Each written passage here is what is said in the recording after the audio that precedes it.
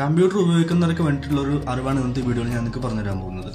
അതായത് നമ്മൾ ഇന്റർനെറ്റിൽ നിന്നും നമ്മുടെ കമ്പ്യൂട്ടറിൽ ഇൻസ്റ്റാൾ ചെയ്യാൻ വേണ്ടി ഏതെങ്കിലും ഒരു സോഫ്റ്റ്വെയർ ഡൗൺലോഡ് ചെയ്യാൻ സമയത്ത് അത് 32 ബിറ്റ് വേണമോ അതോ 64 ബിറ്റ് വേണമോ എന്ന് ചോദിക്കാറുണ്ട്.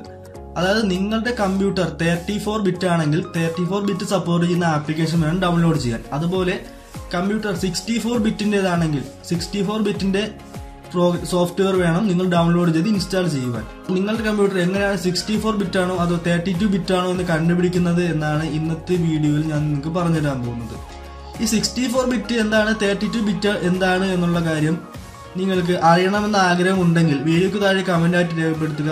ഞാൻ അത് തൊട്ടടുത്ത വീഡിയോയിൽ പോസ്റ്റ് ചെയ്യുന്നതായിരിക്കും. കാരണം ഇതിൽ കൂടി അതുകൂടി പറഞ്ഞുകൊണ്ടിരുന്നാൽ വീഡിയോയുടെ ലെങ്ത് ഒരുപാടായി പോകും. കാരണം അതുകൊണ്ട് നിങ്ങൾ ആരും ഒന്ന് കാണുകയുമില്ല. അതുകൊണ്ട് വേണമെന്നുള്ളവർ ഇതിന് താഴെ കമന്റ് ആയിട്ട് ഇടുക. ഞാനത് തൊട്ടടുത്ത വീഡിയോയിൽ 32 ബിറ്റ് എന്താണ് 64 ബിറ്റ് എന്താണ് എന്ന് വിശദമായിട്ടുള്ള ഒരു വീഡിയോ പോസ്റ്റ് ചെയ്യുന്നതായിരിക്കും.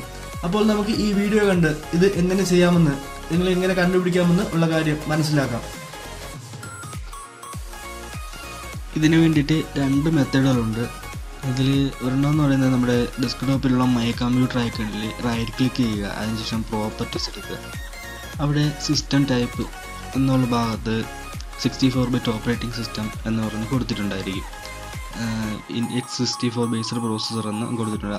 അപ്പോൾ ഇങ്ങനെ കൊടുത്തിട്ടുണ്ടെങ്കിൽ നിങ്ങളുടെ കമ്പ്യൂട്ടർ 64 ബിറ്റ് എന്നാണ്. അതല്ല 32 ബിറ്റ് ആണെങ്കിൽ ഇവിടെ 32 ബിറ്റ് ഓപ്പറേറ്റിംഗ് സിസ്റ്റം എന്നായിരിക്കും കൊടുത്തിട്ടുണ്ടാവുക. അപ്പോൾ അങ്ങനെ നമുക്ക് മനസ്സിലാകാം. അടുത്തതെന്ന് പറയുന്നത് നമ്മൾ സ്റ്റാർട്ട് ബട്ടണിൽ റൈറ്റ് ക്ലിക്ക് ചെയ്ത ശേഷം അവിടെ സിസ്റ്റം എന്നുണ്ടായിരിക്കും, അതിൽ ക്ലിക്ക് ചെയ്യുക. അപ്പോഴും അവിടെ സെയിം ഇത് തന്നെ കാണിക്കുന്നുണ്ട്. അപ്പോൾ നമുക്ക് മനസ്സിലാക്കാൻ സാധിക്കും.